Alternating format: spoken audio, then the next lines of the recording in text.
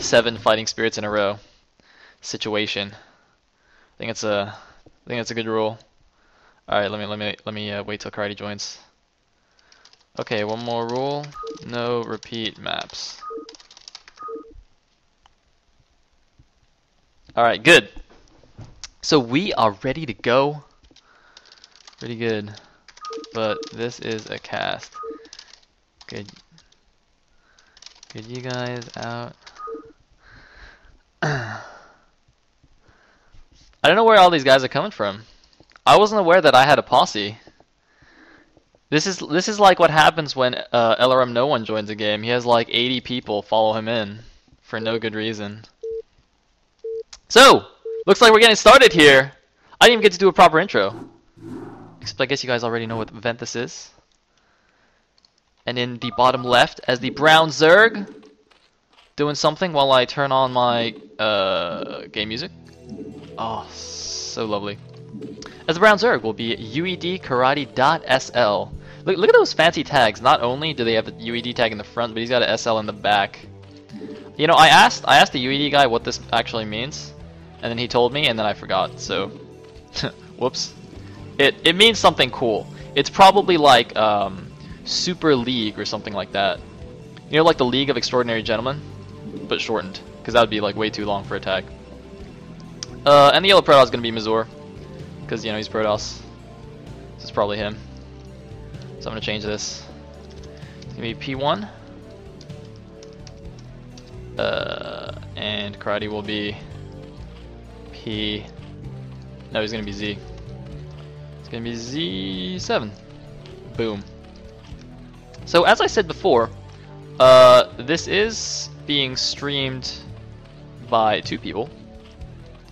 Myself, of course, and also Elegant AOV, who co-casted with me recently for the Ribbon Revival Tournament Finals. So if you guys like his casting, you can definitely go check out his stream. I imagine it's on Team Liquid. I can't actually remember the exact stream link. It might be Moat SC. I don't know. I don't know. It's on TL. It's on TL. I promise you. And if I'm wrong, then I'm so sorry. Anyway. SL means specialist. Nuh-uh. Nuh-uh, Modesty. That's not what IRX said. That's not what IRX said. He said something else. I think it actually is something League. Hold on. It's on their website. I can find it after this game. Now I actually want to know again. It means something cool. It's definitely baller. So we got the 12 hatch action. I feel a little bit uncomfortable without my OBS mode. I mean, these games are being played on Icy Cup with Icy Cup launcher, so I have to use like the plain old Brood War interface. And oh, thank you, Shinrei. Thank you, Shinrei. It apparently stands for the Saydoran League, which I think he said means like warrior or something. The Warrior League. It's pretty badass either way. Basically, if you have that on your name, you are a badass. So, like, Karate is verified badass. And Mazur is also pretty badass because, you know, he plays, like, the most ridiculous epic PvZs that I've ever seen. Except for my own games, of course, because, you know, I'm amazing at PvZ. But anyway, Karate, going for the gas already. His drone... He's got, like, drones all over the place, man. He's got to go try and take a third somewhere. And look at this sneaky little probe. He might just try and cannon rush this. Mazur. Kind of like Oya, man. Likes to do them cannon rushes. And he hasn't actually built a cannon at his front. Now, I don't know if Karate saw that probe. We shall see. So he's going to take that hatchery. And this probe's going to block this guy. But that doesn't actually matter, because he spent the money already. So is Mazur actually going to cannon rush this? Yes, he is. He's got to be a little bit careful, though. If you put your cannons a little bit... Like, there's some cannon spots here where the cannon actually is out of range of the hatchery. And I think Karate did see it though. Yeah, he is sending all his lings over there, so that's not gonna happen. Because of course the hatchery while it's building has very short sight range, but his drone I'm pretty sure saw the probe there, so yeah, he's gonna take that out pretty easily. And Mazur is gonna get 2 cannons at the front here. Interesting positioning of the second pylon. Usually that goes in the main. I don't know why that's at the natural. That's actually very interesting. He might be trying to hide some tech here at the natural in a funny location that usually wouldn't have pylon power. That'd be quite cool. Anyway, there's one probe in the main once again. I was going to see this lair going down. Looks like Karate actually poked up here just to make sure there wasn't anything else hiding up here. And Monzel is just going to come out to attack. Now that doesn't seem like a good idea to me, since there's 6 things on the field. However, it seems that all 6 things are going back to kill a probe that's already dead. So that's less than ideal. But so if this Zealot gets caught out in the middle of the map by the 6 things, it's going to do like absolutely no damage. But I mean, once it gets here, it can actually hide in like these little gaps between the minerals and like kill a lot of lings. So it's actually not that bad to have that one Zealot there. And so there's the core going down in the natural. There's a pylon going down in the main. I mean, that's gonna get scouted by the Overlord. So this seems kind of weird to me. It's not a huge deal though. And it looks like Mazur is actually just gonna run into the main here. Might want to just run back here into the minerals. I think he might just be trying to buy time or something. I don't know. I'd like it if he just, you know, try to abuse one of these little choke positions. He's sending out a second Zealot to the natural, but Karate's got great anticipation here. Already 6 Zealots back at his own natural. Looks like second gas is just completed, and a Stargate has been built for Mazur.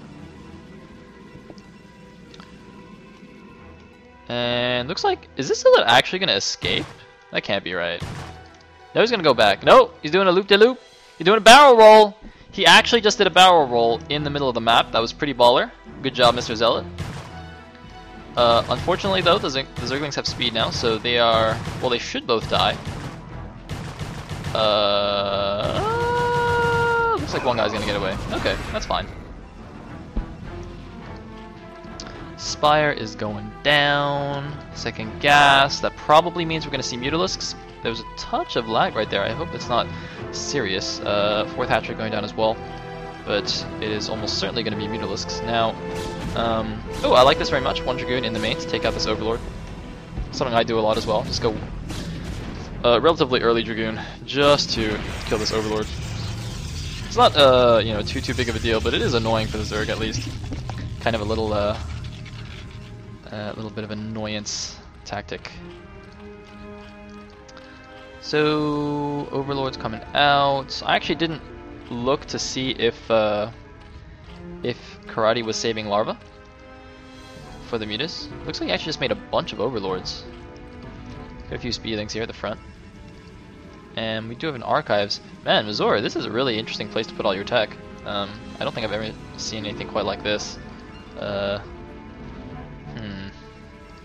to think if this is particularly good or bad. I think it's fine. It's not a huge deal. And it's probably going to be very important for it. Oh, Scourge! Scourge completely bugging out. And look at that, the Corsair is even going to see the mutas. I actually don't know if he saw the second gas as well, because that would be a pretty clear indicator. Either way, he knows his mutas now. So he is making a third Corsair and throwing down just 1 cannon in the main and 1 in the back of the natural. So not gonna overreact to that. Karate is adding on a 5th hatchery now at his 3rd, and ooh, almost getting that Corsair. That would actually be quite important to make these mutas that much more effective. It's like only 4 mutas out right now. I wish I could see if he was getting carapace or something. Fortunately, there is no obs mode with Icy Cup Launcher, so I shall have to make do.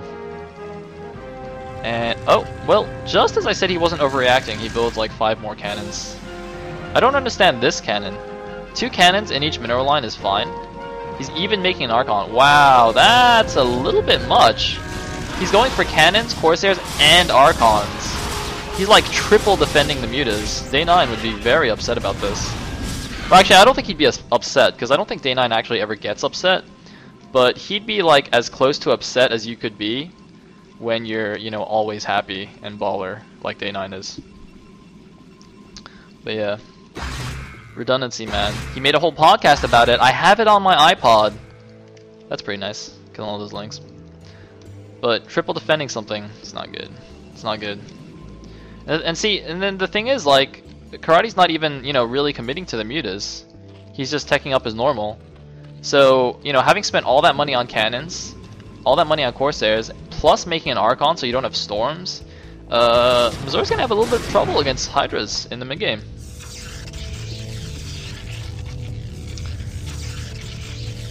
so we do have a third going down.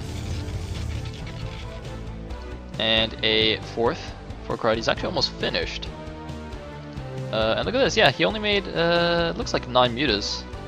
I think it's in fact exactly 9 mutalisks. Just going around, I don't think he did actually invest in any upgrade for them. Karate does have +1 ground weapons, he's just going to chill here for a bit. Is he still making Corsairs? No, looks like he stopped at 4. Okay, that's fine. We do have a lot of Scourge coming out though. So Karate looks like he actually does want air dominance here, but there's an Archon on the field, and oh no, Karate's going to take a couple of hits here. His mutas were chilling outside the base. That's a nice move by Mazur. A little bit careless of Karate, but it looks like, oh my god, what the heck? Karate going in for the snipe. He gets the probe, but he takes so much damage. He's trying to micro around to avoid the Archon, but this is really, really brave. He is going to get 1 Corsair. He's going to get just 1, and the cannons will finish. So that's going to be into that. I don't know if that was really necessary. I mean, that was a lot of Scourge gone and a lot of damage on those mutas. Looks like he's got a Spore Colony here. That's interesting. I think Karate might have thought that Mazur was going more Corsair heavy than he actually was. So both players kind of overcompensating a little bit. But Mazur looks like he's comfortable moving out now. I'm not sure about this. He's got not many units. And oh no, his High Templar could get sniped. No, he's going to move them back. He's got to be so careful with those. Especially with a pack of mutas still on the field. But I really think he should just be defending right now. He's got only like a control group of units. Yeah, he's just going to chill here at the 3rd, sending a DT over to the 9 o'clock. I might like another DT here at the 6 just to check that out. But that's fine. We do have one nice Ling running, patrolling these bases. Oh, it looks like he's actually patrolling all 3 bases at the top left. That is fine. And where's Karate's army? He's got a few Hydras here. Not particularly the good big army yet. He is producing more though. Getting yet another hatchery. I believe that it makes it 6 hatcheries for him in total. Yeah, it does. So going for some... Ooh, sniping of course there. Going for some big mid-game Hydra and probably Lurker play. Oh, whoa, interesting storms there. I don't know if he actually casted those separately or he actually just selected 2 Templar and did like a magic box cast. I'm not sure. That would be interesting. Anyway, Robo going down. And a Dark Archon is on the field. Looks like Mazur wants to go for the Maelstrom on these Mutalisks. I don't know if that's worth it. I mean, the Mutas are all almost dead already, and there's only like 6 left. I don't think that's actually necessary. I mean, that's cool. That is certainly cool and sexy, but in terms of utility and cost efficiency, I'm not so sure about that. I really don't think that's worth it at this point. He's got 2 Archons and 2 Corsairs. Mazur's actually just building like every single anti-Mutalisk thing he can think of. And that's just not good because Karate's switched into Hydra Lurk. Look, he's going Hydra Lurk. I don't really like this. I like this though. Oh, wait. Boom. That's nice. So Karate won't even see the or get the warning message. But Karate, with his mutas, like he hasn't actually done that much damage, like in terms of killing probes and stuff. And oh man, he's gonna show the Dark Archon. And Karate's probably actually gonna be really happy about this because even though he hasn't done that much direct damage, just the amount of stuff that he's forced Mazur to make, it has made these mutas worth it already. I mean, this DA, as much as you know a fan of DAs as I am, I don't like it in this case at all. This is just not the time.